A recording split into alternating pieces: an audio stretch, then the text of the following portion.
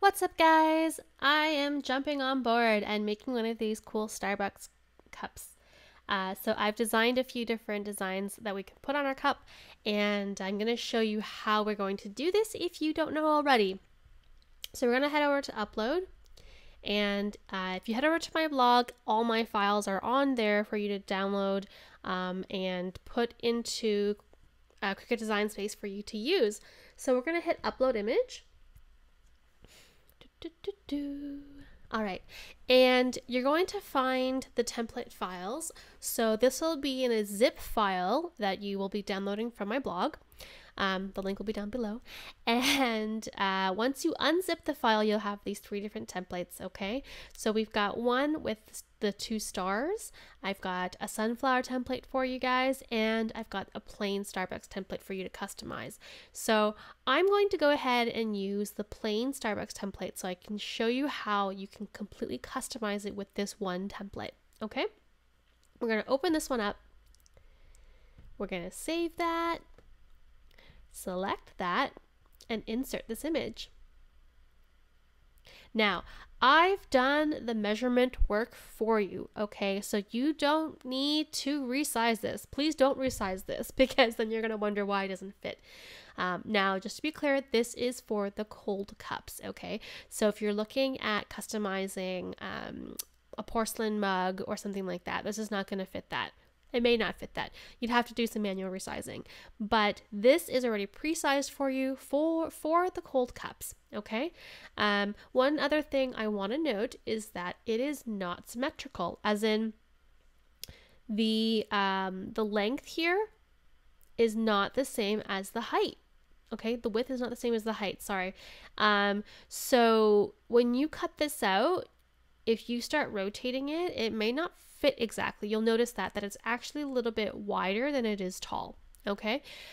So don't mess with that either. All right, so let's go ahead and customize this, okay? So a lot of people have put different types of icons here, so you can use the star template if you want to use that, or if you have anything else that you want to upload. So for example, let's say you're a teacher, you know, and you want to put an apple here, you can go ahead and do that. So let's go ahead and add some text, okay? I'm gonna do mommy fuel. So let's do all caps, mommy. And the font I'm going to use is called, let's see if I can find it. Here we go. Santana. Okay, so you want Santana black. Once again, all of the details will be in the description below. And we're going to take this and we're going to curve it. Okay, so here, if you click on more, there's a curve option. And you can go ahead and start stretching this and seeing how this is going to fit. So let's make this white so we can see what this looks like. It's a bit big. Let's try 55. All right, I'm going to give it a little bit more curve, but before I do that, I'm going to adjust my letter spacing. So I want my text to be a little bit closer. So I'm going to put 0.8 and see how that looks, and maybe a little bit less, 0.5. And I'm going to curve it some more.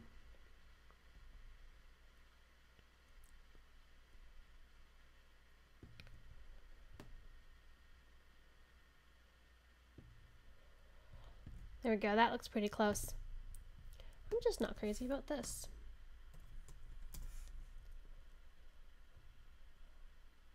Okay, so here's what we're going to do. I'm not crazy about the spacing of this, but the curve looks right. So before you do what I'm about to do, make sure your curve is correct, okay?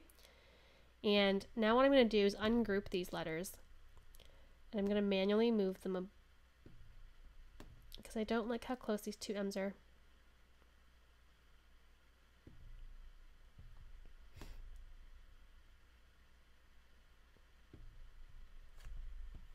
There we go. And let's add fuel. And we're going to curve it the other way.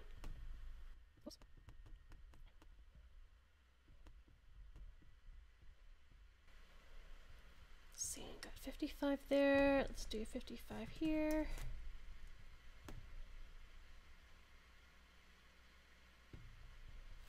All right. And we can add, let's see, let's do some hearts.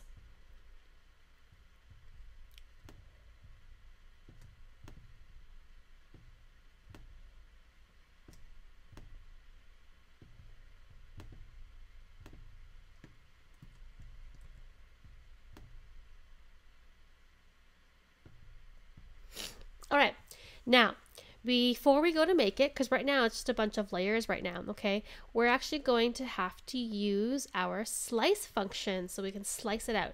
So let's select this and select our back layer and select slice, and that cuts it out.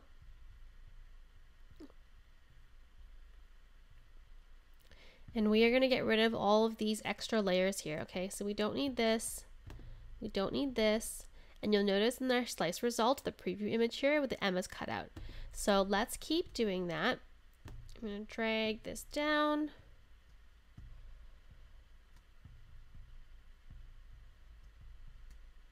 Gonna slice that out, and we're going to keep doing this, okay, with all the layers.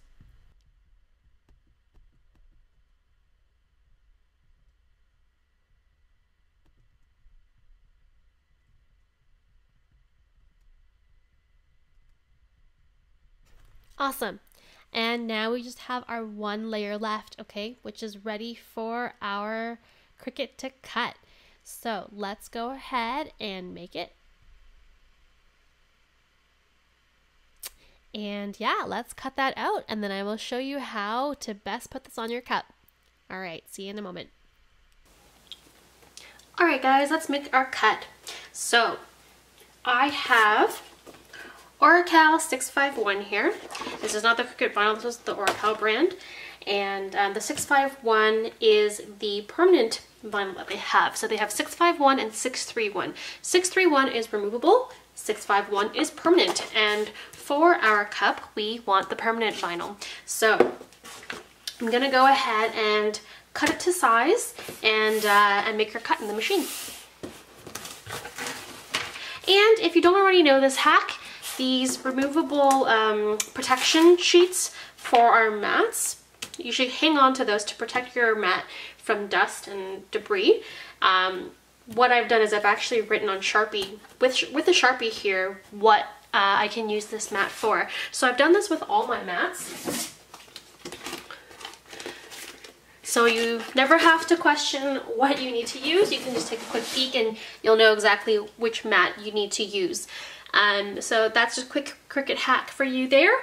I do post all my Cricut hacks on my TikTok, so go ahead and check me out, follow me, and you'll see a lot more little Cricut tricks and tips.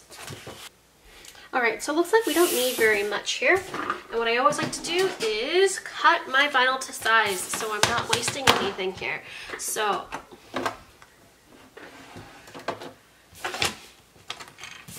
we only need about 4.5 by 4 and just over 4. So let's make that cut.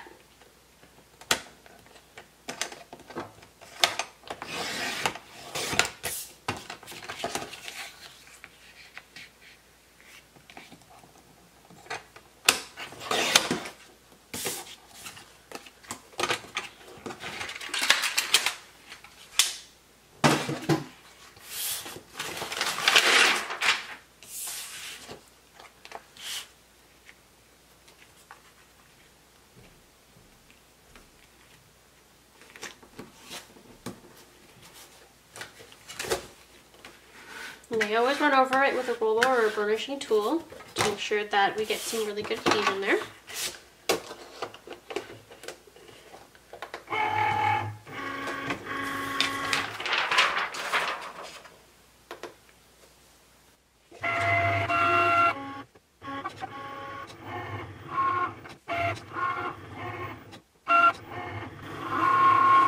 And while that's cutting, I'm going to start preparing my transfer vinyl.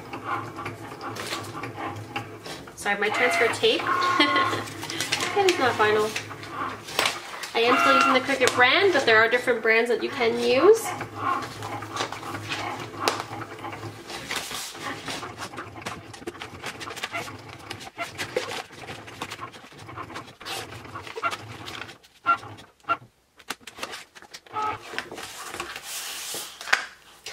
right, so let's weed this.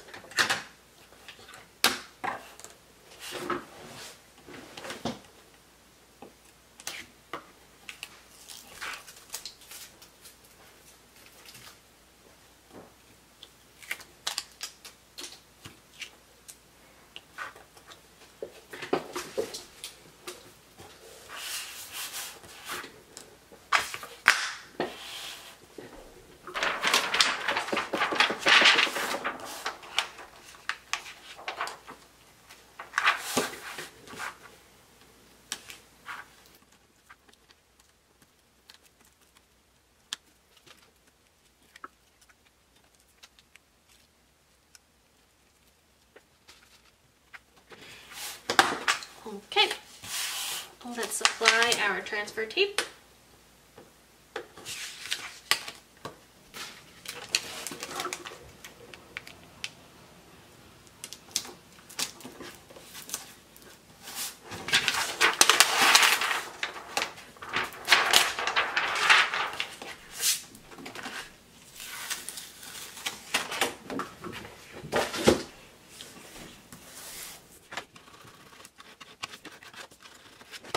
And we'll peel off the backing on our vinyl.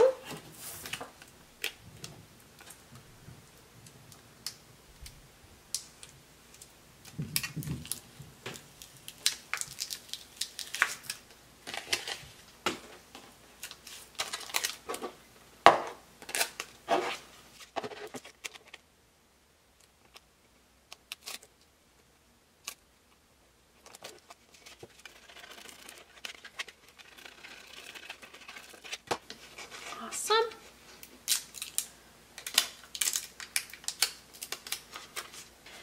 In case you didn't know this, you should let the vinyl sit for 72 hours before you do anything else with it.